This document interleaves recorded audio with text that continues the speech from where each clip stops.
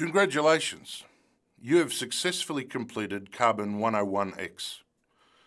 Throughout this course, we've explored why carbon management is becoming an essential consideration for an organisation's operations and strategic direction.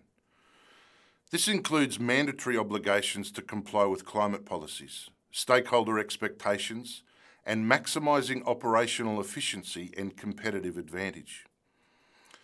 The Paris Agreement has signalled that this shift towards a low-carbon economy is global and inevitable. Carbon management skills are essential if organisations are to remain relevant in a rapidly changing carbon-constrained world. We hope that by completing Carbon101x, you've taken away some valuable skills required to thrive in this emerging low-carbon economy, including how to measure your organisation's carbon footprint, how to undertake a carbon abatement project appraisal, and how to participate in an emissions trading scheme.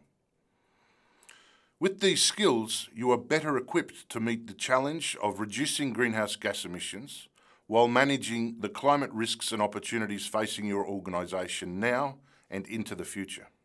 Carbon101x concludes with a short course evaluation survey.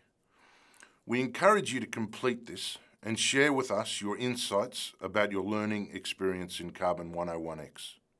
Your feedback is very valuable to us and will help to shape the design of the University of Queensland's edX courses into the future. On behalf of the Carbon101x team, we wish you the very best with your future studies and career pursuits.